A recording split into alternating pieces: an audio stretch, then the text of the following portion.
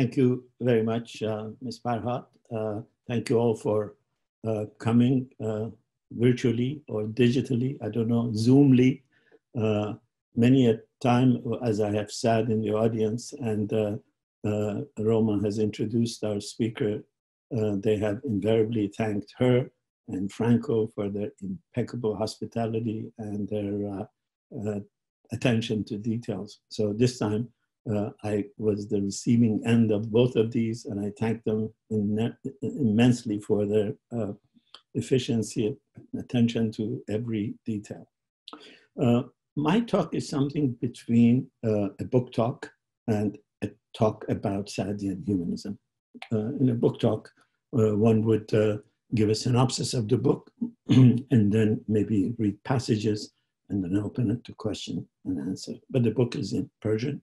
And I suspect if I do read it, some of you might not understand the Persian version yet.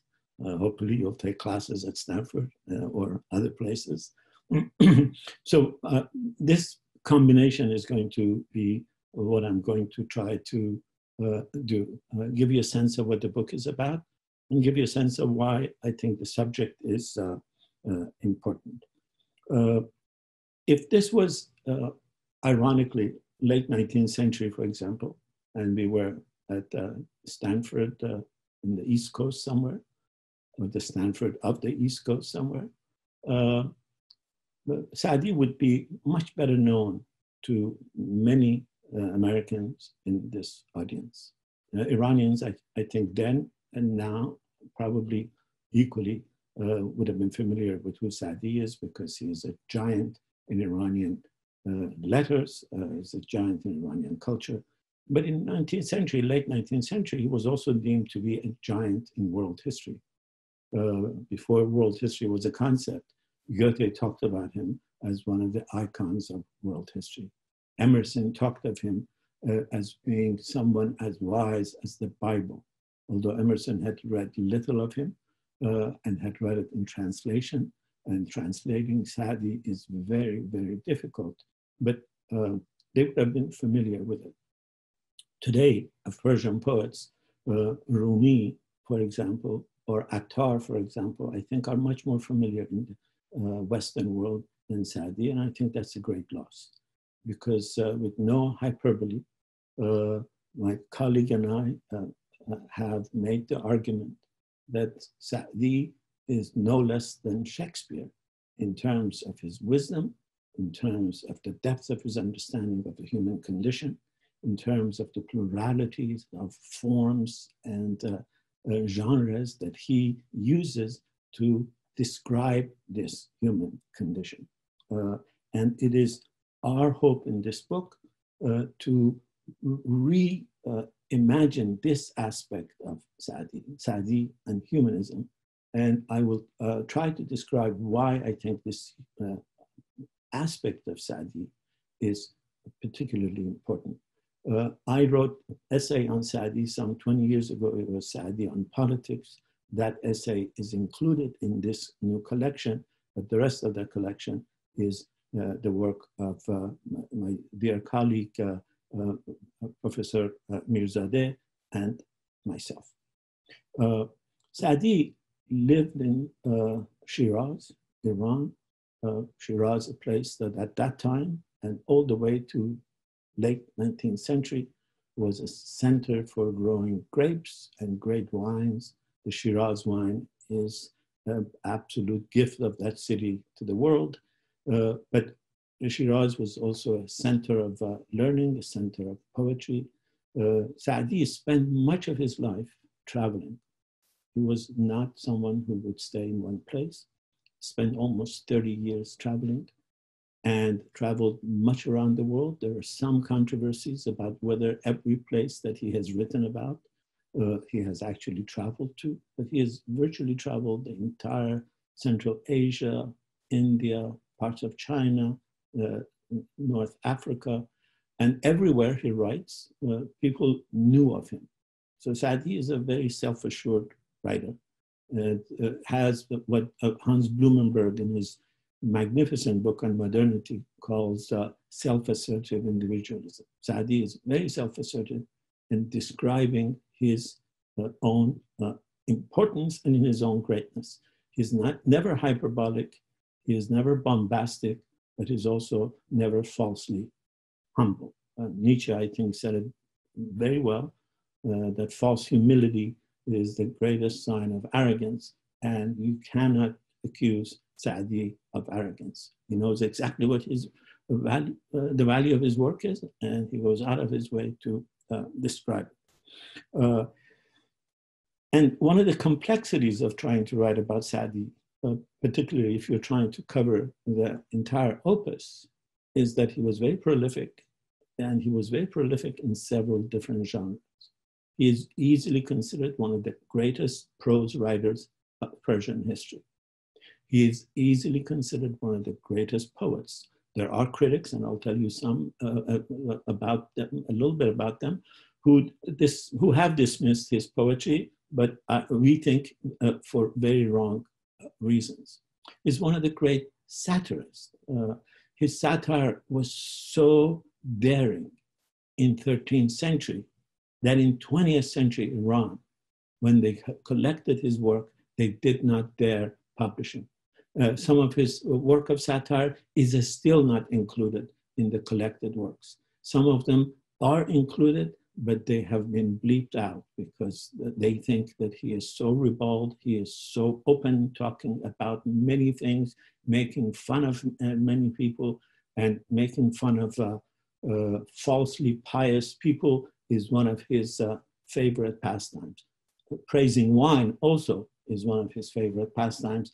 And I can tell you with some certainty that the wine he praises ain't the wine spiritual that some of the religious folks would like to attribute. He actually praises wine and is very well informed about some of its values.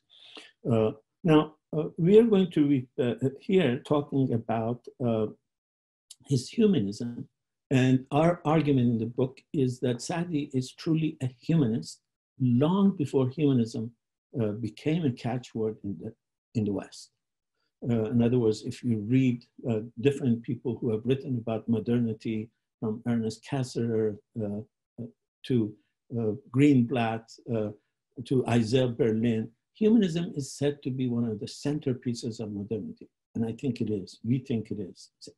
Modernity without humanism really doesn't make sense. But at least 200 years before this becomes a catchphrase in the West and becomes a central concept in modernity and becomes a defining characteristic of a new paradigm of modernity that changes everything about how we look at ourselves, how we look at the world, how we look at religion, how we look at nature, how we look at knowledge. Saadi had many, many of those characteristics that we would identify as quintessentially humanist. Saadi is also remarkable in the role that he has had in preserving and fine-tuning the Persian language. This is someone who wrote 800 years ago. This is someone who wrote before Chaucer. Read a little bit of Chaucerian English now and read Saadi, and you see the difference. Saadi is as contemporary, as understandable, as sublimely beautiful, as sublimely simple as any modern writer.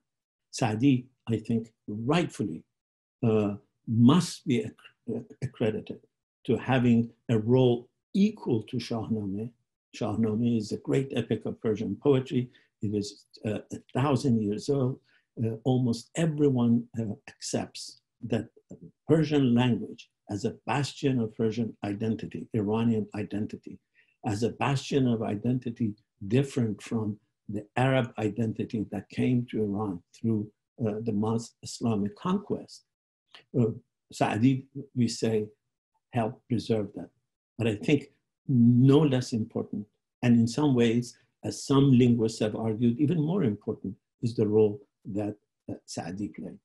The multiplicities of his discourse, not just his ability to write poetry, to write epic poetry, to write love poetry, but to write prose in a brilliant, succinct, parsimonious, precise manner, in the way we would expect of a humanist to write.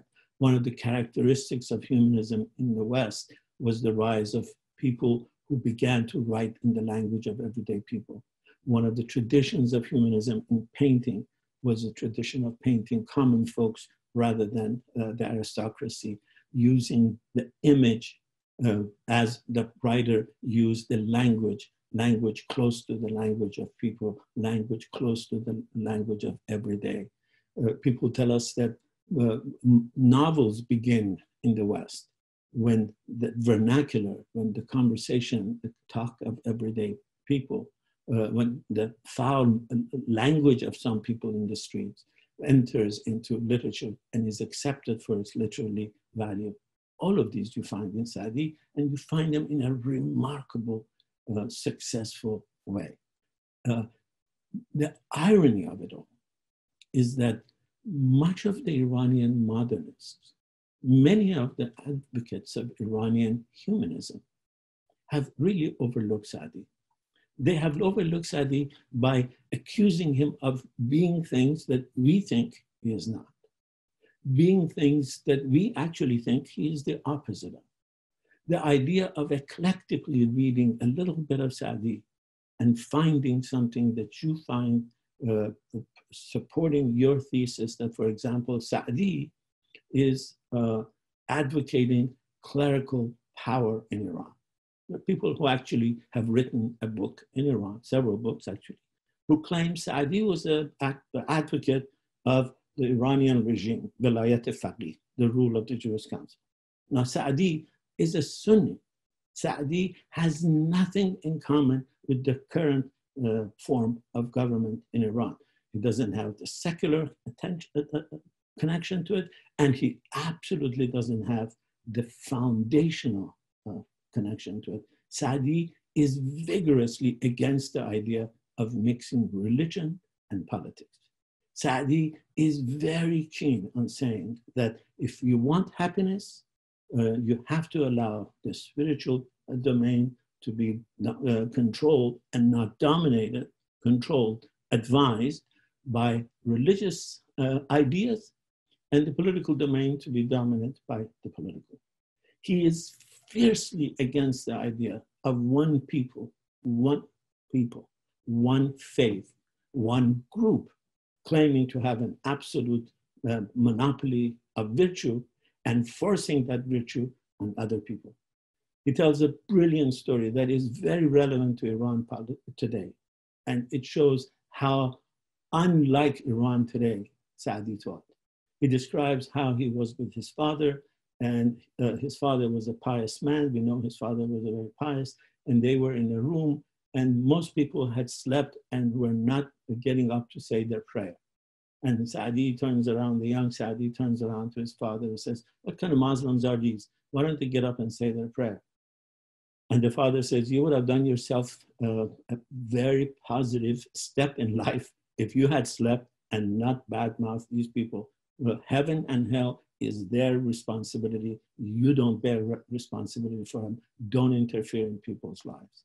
The idea that somebody can take claim and absolutely dominate others by their faith, whether the faith is Islam, Christianity, Judaism, Buddhism, Saadi is very much against that. It is remarkable how tolerant he is towards the plurality of language, how curious the plurality of religion, how curious he is about other religions. There are occasional signs of, unfortunately, anti-Semitism in some of the stories that he tells, but more often he is of the opinion that no one has a monopoly of virtue. No one can actually dictate virtue to others. He suggests the humility that is one of the defining characteristics, I think, and we think, of humanism. Humanism begins with the idea that humans are the subject and the object of history. That means humans are the most important part of the story of life. We are in this earth because we are humans, and the earth is here because we must find a way to live in it and with it. You can find truly remarkable lines in Saadi that seem to indicate that he is aware that humans don't always take care of the earth, that they must live with and live in. And it is through our cognition, through our critical, constant, rational cognition that we understand the human condition. Saadi says we are a human being, we are an animal human by the fact that we talk. But we are a human by the fact that we talk and think. And we are a correct acting human. We are different than the animals if we think critically and act accordingly, act prudently. Saadi is very much in the Aristotelian tradition of prudence, of avoiding extremes. He's constantly suggesting that those who suggest these extremes don't have a virtue to offer. They are false, they are hypocritical. And almost everything that he touches. And in our book, we discuss Saadi's views on religion, Saadi's views on beauty, Saadi's views on love, Saadi's views on politics, Saadi's views on ancient Iran. These are some of the chapters in the book. And in each of these, you find that humanism, the humanism that says the measure of things are humans. Saadi remarkably says, all that I learned about ethics, all that I learned about virtue, I learned from human beings. I think if somebody says this in Iran today, they might not survive the wrath of the judiciary, because in Iran today, positing that all virtue comes from outside and that we humans have no role in all of this is part of the dogma. Saadi is very adamant that he learned all from other human beings, and that other human beings, in spite of their difference, in spite of their skin color, in spite of their gender, in spite of their faith, are equals. They are humans. They must have a share, and their pain is our pain. The phrase that has been often repeated about him that says we are all part of the same timber of humanity, is a central part, I think, of his thinking, a central part of his poetry, a central part of his prose, and very much intended to bring both humility and curiosity. He is very much an advocate of absolute curiosity and about the need to change our views.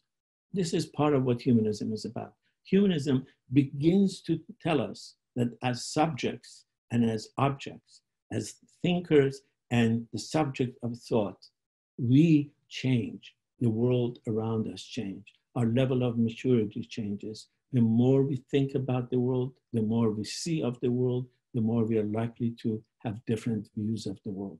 Saadi repeatedly talks about how all of his wisdom came from his 30 years of travel, and that how this wisdom taught him that what he taught 30 years ago has now changed into something different. And the acceptance of this difference is at the same time, in him at least, the acceptance of a humility, the acceptance of the need to listen to, observe, and coexist with others. At the same time, in terms of issues of love, for example, issues of beauty, for example, again, you see this humanism at the core of his writing. People write about humanism as the age when love becomes legitimate, not just love the divine or love of the divine, but love of two human beings for each other. Love that is not determined by power, love that is not determined by family, love that is not coerced. Saadi is remarkable in how 800 years ago talks about how if there is power relationship in a relationship, love cannot survive. Love requires equality and requires equality of sexes. Saadi, 800 years ago, has a story that always reminds me, several stories that always reminds me of Madame Bovary. Where Madame Bovary, as a masterpiece of 19th century literature, posits a different view of how we judge adultery. In Madame Bovary, the story gives us her view of the world. It isn't just the male-dominated view of the world that blames adultery, what we call adultery, what we call pejoratively adultery, what we call morally pejoratively adultery, on a woman. Saadi says 800 years ago that if a woman is unhappy in a relationship, the man in that relationship is as responsible as the woman. Saadi is rightfully criticized for some of his misogynist lines. Saadi has some embarrassingly misogynist lines. But Saadi also has some remarkable lines praising women, not praising women for the traditional male shaped views of women, that women are kind, women are beautiful, women are good mothers. Saadi praises them for their wisdom. Saadi praises them for their prudence. In a story, Saadi places a woman's wisdom not on par, just on par with the Prophet of Islam, but puts it one step beyond. She has more patience for diversity than the Prophet of Islam has. Dukhtar Hatem Ta'i. Saadi is one of the few poets in Iranian history that has praised women, that has essentially eulogized women, but he has eulogized women for exactly their human and humanitarian and equal to men virtues, not the kind of virtues that we tend to expect from a kind of a male-centered view. Saadi's view on love are also remarkable because, as I said, he often repeats that in love, there cannot be class differentiation. There cannot be hegemony. There needs to be equality. There needs to be understanding. One of the problematic aspects of Saadi's humanism, something that has been talked about by a lot of people, and this is not unique to Saadi, but Saadi is certainly more cited for it. It is the notion that Saadi praised young boys, that Saadi was, according to some, a pederast. There is no doubt that there are lines in Saadi in praise of the young beloved that in today's world, by today's standard, would get him in a lot of hard trouble. But what we say in our narrative is that while we should expose these lines, while we should say that this kind of an attitude is problematic, we should also consider how it might well be that what he meant was in the same spirit that Plato meant when he talked in Symposium about the beloved, the only true beloved being a young boy. In other words, was he trying to be explaining a platonic love or love in that tradition, the pure perfection, or was he actually talking about this? But we must be critical of him.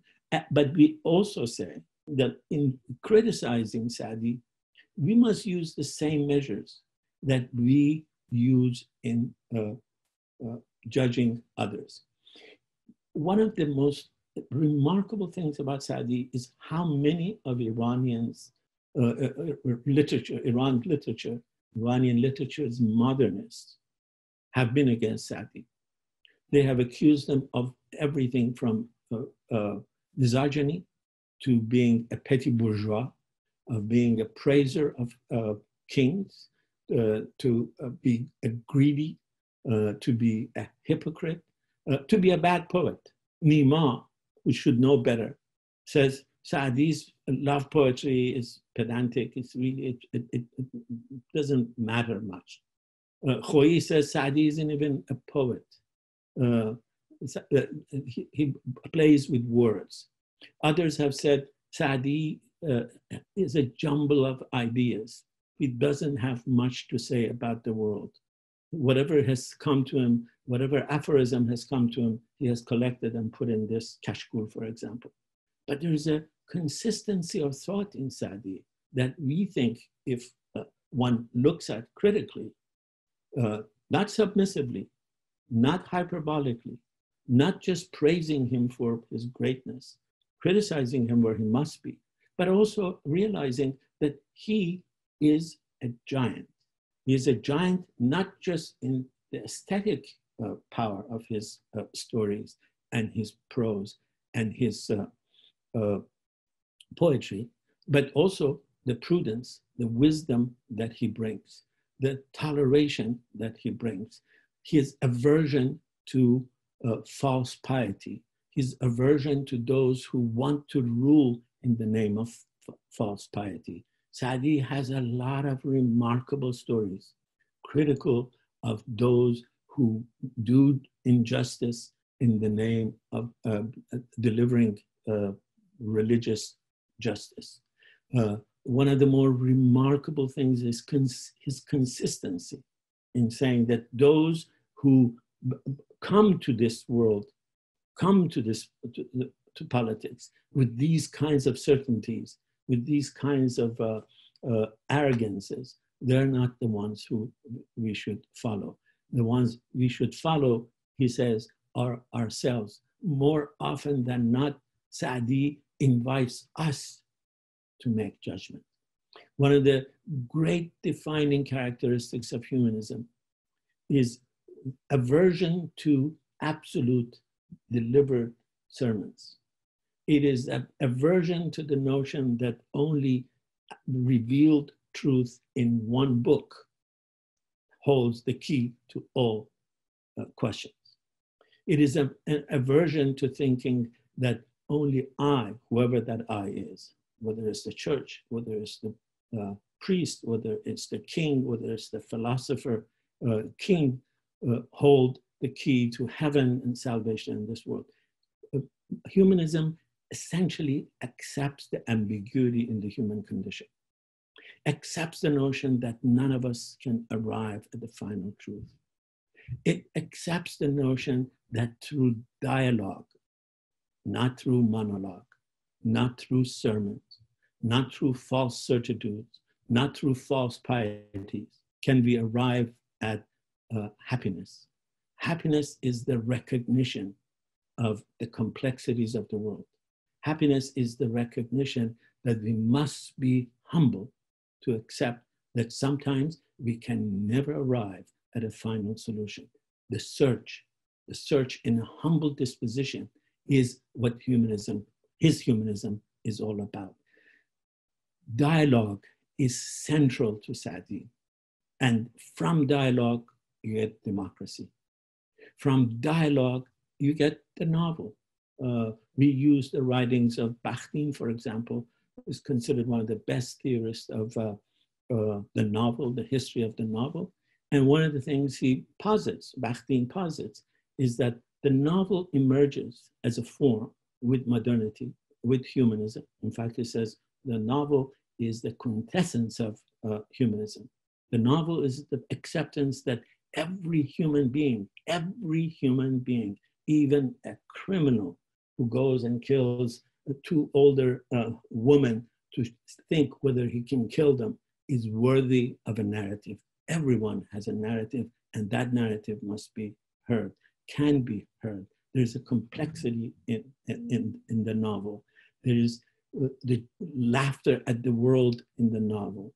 Novel gets us to think about the world. That's why he says, rightly, I think, and Kundera later repeats this, that's why despotism, that's why authoritarian regimes, that's why totalitarian regimes hate the novel, because the novel does not accept absolutes. The novel constantly deconstructs, criticizes, shows us the gray zones of life, ideologies, pieties, certainties. Medieval world was based on accepted dualities of good and evil. The body is evil, the spirit is good. The heavens are perfection, the earthly is polluted. The saints are perfection, we are sinners. The bad guy in the fairy tale is the embodiment of all evil, and the fairy is the embodiment of all good. In the novel, we have no such thing. And Saadi is full of characters who are novelistic.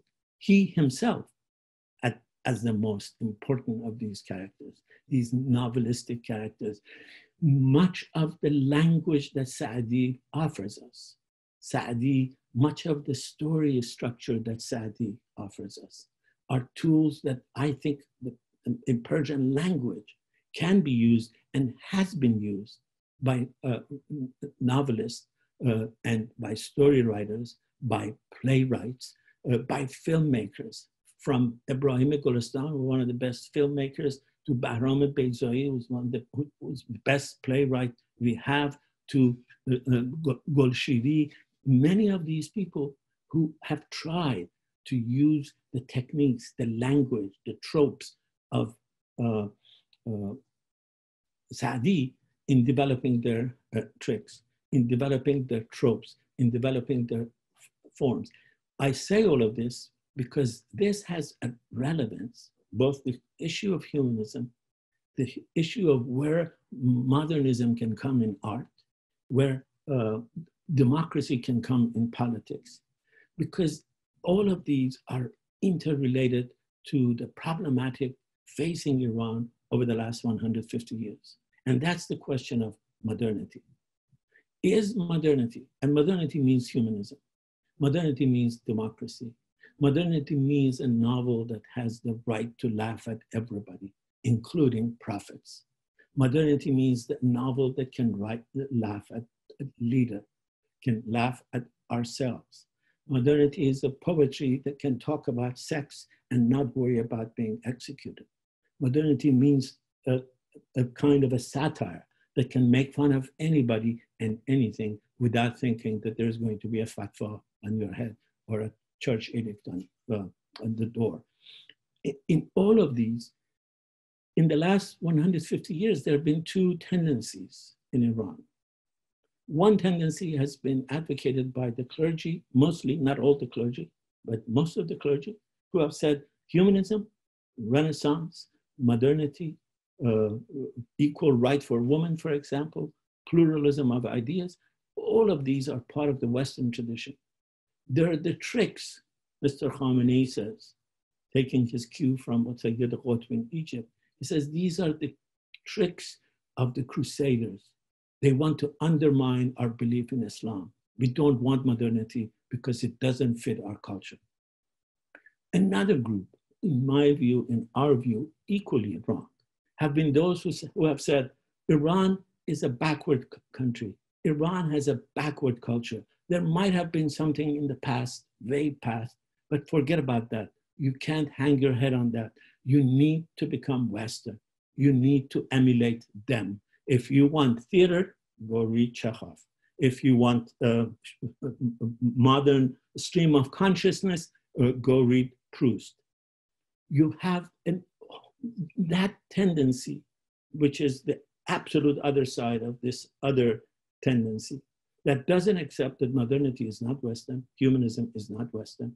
Just a few months ago, the head of Iran's judiciary, who's now off the job, and someone, unfortunately worse, has gotten the job, who said, our error was to accept humanism. Humanism is a Western trick.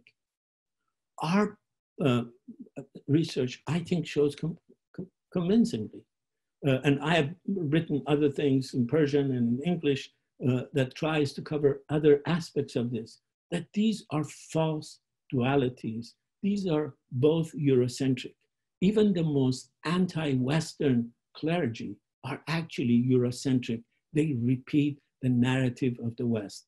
This these other intellectuals who say that we must change everything. There is nothing in us that can save us. There is nothing in us from which we can learn democracy. If you want to learn democracy, go read John Locke. No, we want to learn democracy. We must read John Locke, but we must also critically read Saadi. Absolutely, we must read Proust.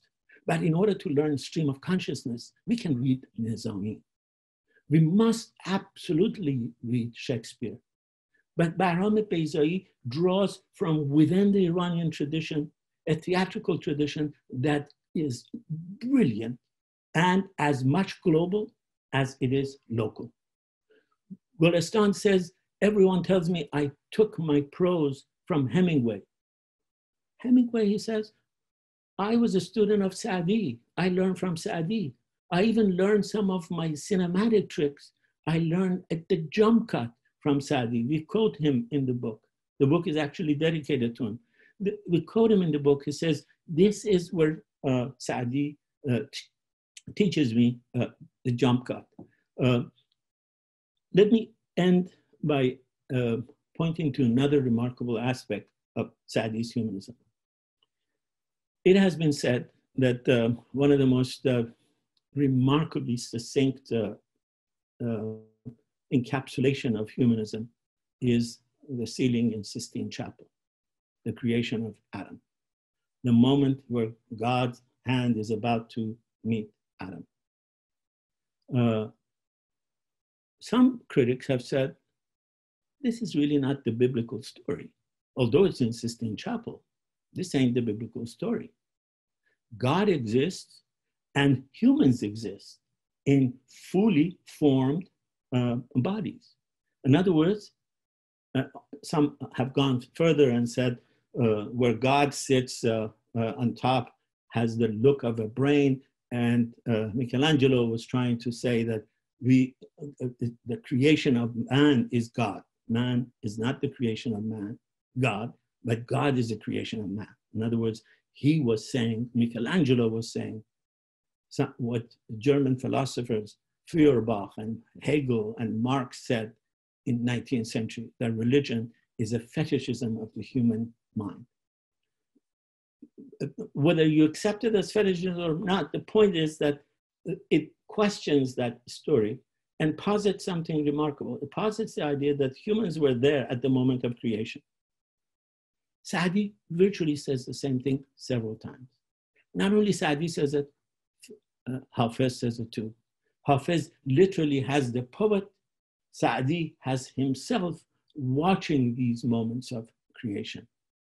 That's why he says, what I learned from human beings. In other words, even the moment of creation, he was there to watch. He is there to help us think. The traditionalists tell us that Saadi is a sermonizer. Saadi is a remarkable manifestation of what Bakhtin calls dialogical thinking. Thinking based on dialogue, thinking based on common search for an ever-changing reality. For that, we think he not only is a great humanist in the Iranian tradition, but I think a giant in world literature. And we quote many people who have in the past compared him favorably to Shakespeare.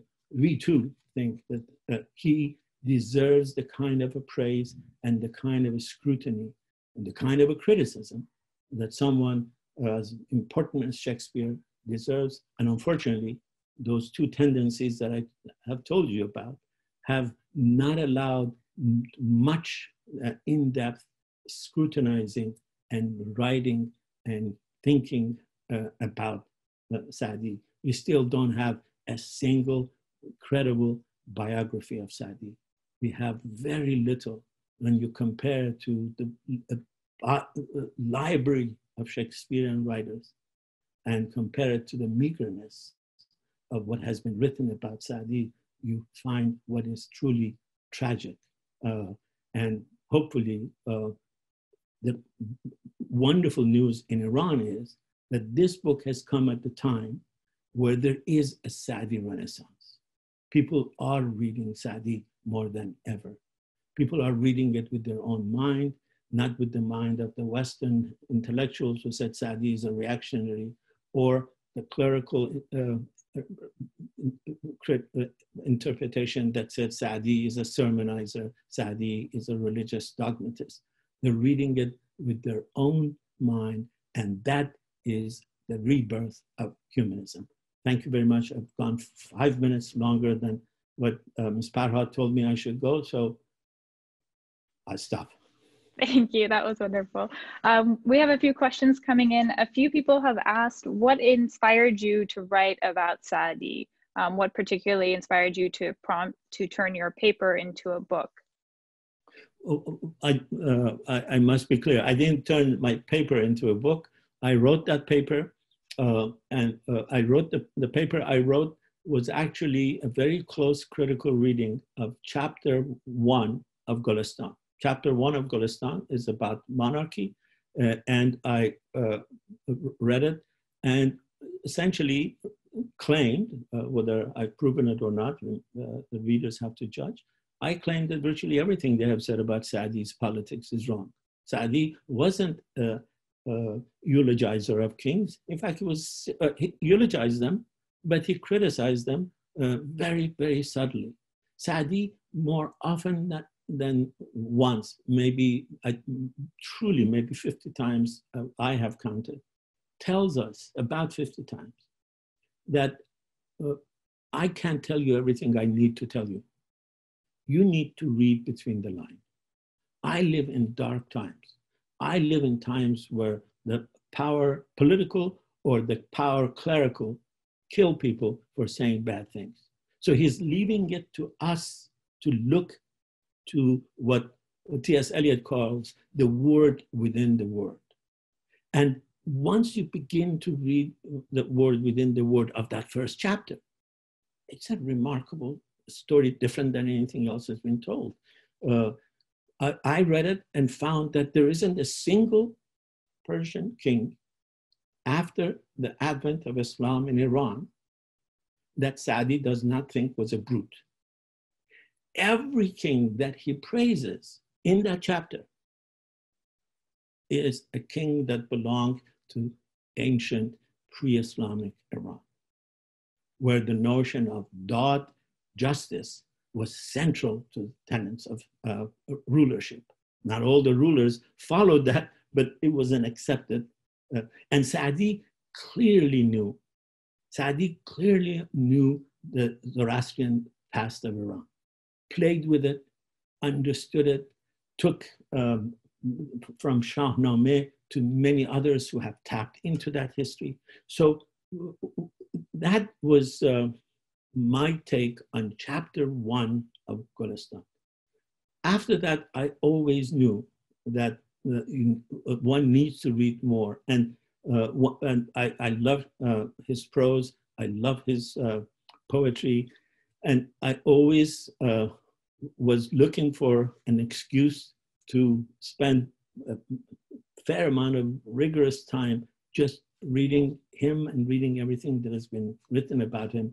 And about 3 years ago, I decided when my colleague said, this discussion that we had could be the beginning of a discussion about a book. And I thought that is the beginning of something. And it is, I must also say that I truly believe that this book is only the beginning. Saadi needs to be studied, in my view, with the same type of rigor and the same type of multiplicities of views. I can absolutely believe that someone would read this stuff and come away with a very, very different interpretation. I hope they do, and I hope they criticize our take, and from that, a dialogue will be created, and more people will go read it. I'm convinced when people go read it, they will be as amazed by his brilliance as we have been, and I continue to be. Thank you. A few people are asking when the book might be available in English, and then also what your experience was like publishing the book inside Iran, and if there are concerns about it being censored. I'm very much considering undertaking the translation. I say I, although my colleague has agreed that it would be wonderful to translate it. I would have to do it because I am the only English speaker in this team of authorship. I'm very keen on trying to do it. So I'm hoping that maybe in the next few months, I will try to get it done. Corona might help when you're in place, you don't go into traffic. In terms of publishing in Iran, some of you might know, I have several books that have in the past gotten permission and have been published. A book on Hoveyda, my book on modernity, my translation of Master and Margarita. These have been in print in Iran virtually for the last 25, 30 years. They've been constantly in print, but because they had an earlier permission. My book on the Shah was not permitted to be published, and thus I put it on social media and made it available for free download inside Iran. And fortunately, it has been read by many, many, many people. On this one, we decided that we're going to write it, and we're not going to hold too many punches, and we're going to see whether it can get published. Our agreement with the publisher was that you submit this text. If they accept it in total, we'll publish it. If not, we'll purchase the typeset from you and publish it outside, the way I published the book on the Shah outside. A very dear friend of mine in Canada made that possible. Someone who wasn't in publishing at all, but decided as an act of true, essentially philanthropy, I think, and started a publishing house and made Negahi be Shah, a book. And then he also published another book from Professor Farzaneh Milani on Furuq Farrokhzad that couldn't get published inside Iran. And we were ready if it doesn't get the permission. But they didn't ask us to cut anything. There are, if you read the book in Persian, I think you will be as surprised that it did get, as happy that it did get permission. I'm not sure what will happen to the second printing. The first printing is, I'm told, finished. And whether it will get to a second printing inside remains to be seen. But as soon as it doesn't inside Iran, we'll absolutely publish it outside Iran and put it on the way we put the Negahi be Shah for people to read inside Iran. Thank you. A few questions along this vein of how you would compare Hafez and Saadi and their influence on Iranian culture. I don't want to make facile comparisons. I am not an expert on Hafez. I am an avid reader of Hafez, and I leave that to other critics who might make this comparison. But as an avid reader of Hafez and an avid reader of Saadi, or more serious reader of Saadi, as someone who studied Saadi much, much more carefully and closely than Hafez. I actually started writing something about Hafez 4 years ago, 5 years ago, and I had a wonderful research assistant who was a graduate student at Stanford, a brilliant, brilliant young man. And he was helping do some of the kind of things that I was trying to do at the time. But then I got interested in Saadi because I thought Saadi has a much more complex view of the world, is much, much more versatile in his genres. Hafez has only written ghazals. They're brilliant, they're stunning, they're miraculous. They're almost impossible to translate because of the complexity of the language, the multiplicity of layers of meaning that exist in that language. But that's also true, I think, in Saadi. Saadi is very difficult to translate in that sense. So I think they're different. I think Saadi is much more of the multi-genre, multi-talented modern view. Hafiz was very averse to traveling. Hafiz essentially stayed in the same place and wrote these brilliant love poems that were also critical of clergy and also very praiseful of wine. I think somebody should one day write a book.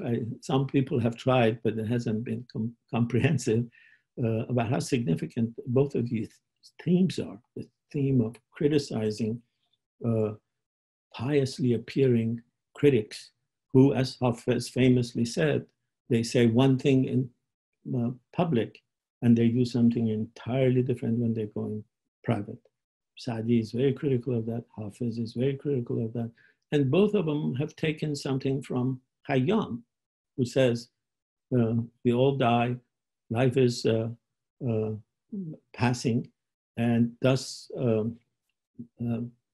things that can save us are creativity, our love, and our wine. Those are three things that I think they both share as the only efficient solace to the pain they feel about life, the anxiety about death, the anxiety about the complexities that cannot be understood. Thank you. A viewer is asking, how could Saadi be a humanist when in his poetry he sees those people different from himself as not worthy of a living? Well, as I told you, I'm sure somebody can find one line that contradicts the humanist story. In the chapter, the first chapter of the book, we talk about our methodology. And we say, when somebody has written as much as Saadi has, and this is also true about, as I said, I keep comparing it to Shakespeare because I think it's a very apt comparison. This is also true about Shakespeare. Was Shakespeare a misogynist? Was Shakespeare a Catholic? Was Shakespeare a Protestant? Was Shakespeare an atheist? Was Shakespeare a conformist or a revolutionary? Stephen Greenblatt has written brilliantly about Shakespeare and basically says it's very difficult. It depends on how you look. It depends when you look. It depends what plays you look. Shakespeare wrote The Taming of the Shrew, which could be considered very profoundly misogynist. But he also has 8 or 9 plays that he has written named after women. Some of the most remarkable characters in theater are Shakespearean women characters. The same is true about Saadi. I'm sure there is a passage where he talks about there's several passages, several poems lines of poems that you could construe exactly as the kind of nasty, smart, self-assured point of view of a cultural hegemon. But what we say in our methodological chapter is that we follow what Jacobson, a literary critic, talks about as the dominant in every text, particularly a text that is so complicated and so vast as Saadi is. There are multiplicities of views, but there is also something that seems to be the more dominant theme. I think those lines are there. They should be criticized. I told you there are lines where they badly stink of anti-Semitism. But there are also lines where he tells the Muslim, who the hell are you to tell a Jew that you're better than him, or a Christian, or an Hindu? So in the reading of the person who was asked that question, obviously those other lines and those other many, many, many stories in Gulistan are not the true Saadi. One of the things, again, we have tried to do is we argue, following many tradition of literary critics, saying that not only Saadi keeps telling us that don't listen to the surface. I have to hide this. You know, Borges famously said, censorship is the mother of metaphors. Saadi keeps telling us, hey, Reader, I'm speaking in metaphors. There's somebody standing at the top of my head, might chop my head off. He literally says this. So it's for us to look for the word within the word. But when you look for the word within the word, you might go wrong. You might be attributing something to him that is your wish. And only through criticism, the criticism of this person who has kindly asked the question, criticism of people who will write the review of this book, our criticism of others who have seen Saadi in different ways, can we begin to arrive at a better understanding. We can't ever arrive at the true understanding.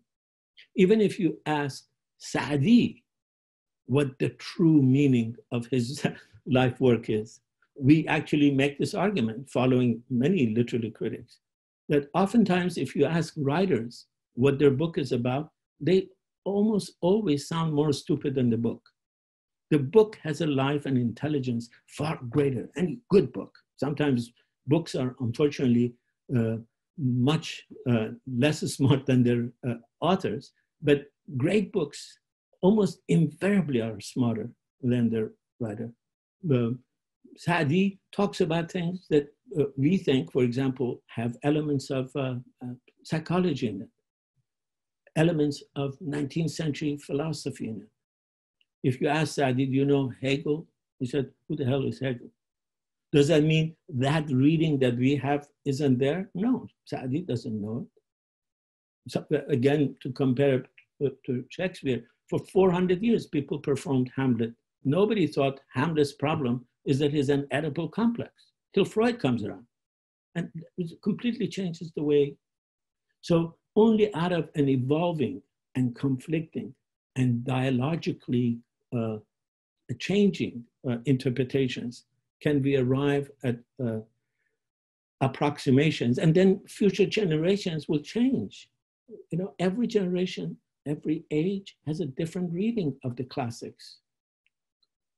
What we understand from Shahnameh today is very different than what they understood about Shahnameh 150 years ago.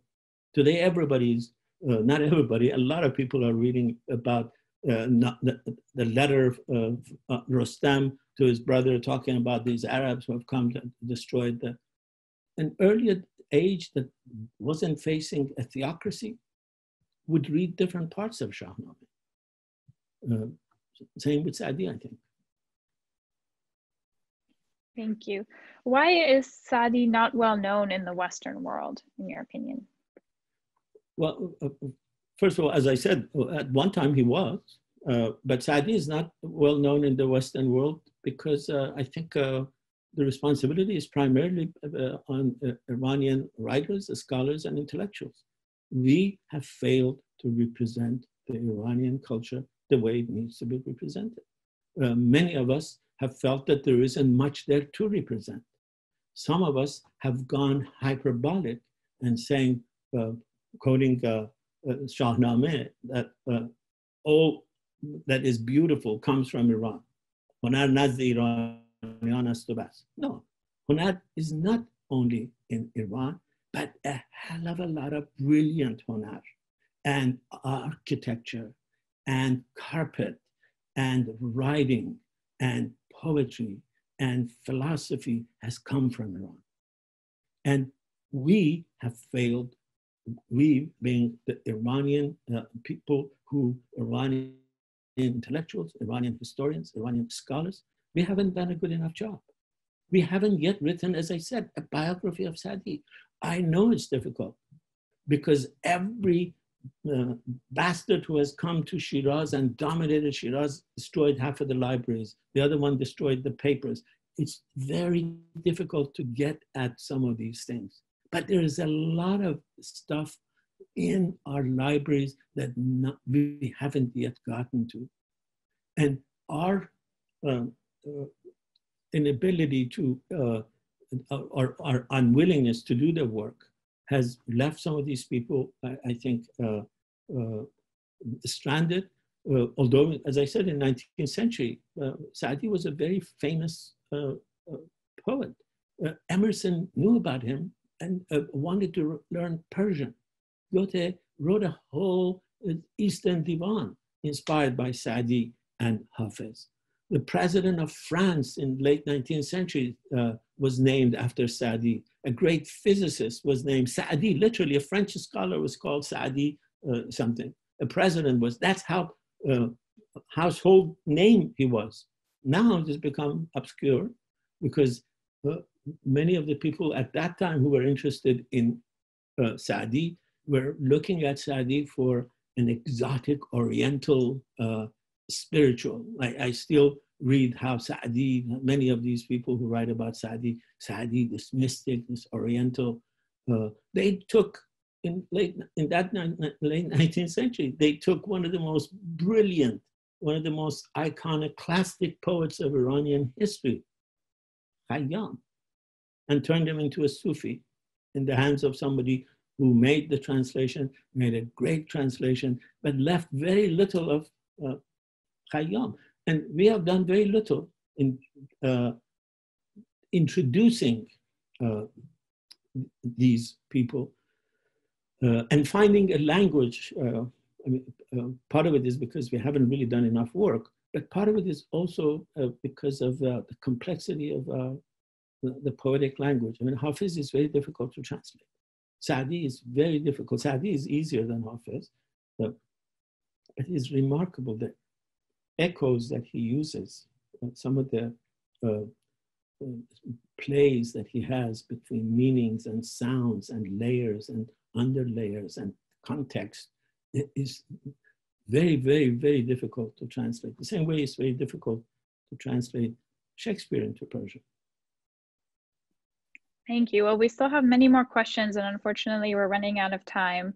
But everyone, I hope will stay tuned for when we announce the Farsi version of the talk, and maybe we can pick up some of the questions there. I want to thank you all for tuning in. Thank you, Professor Milani, for the talk, and we will see you again soon. Thank you for inviting me. Good night, everyone.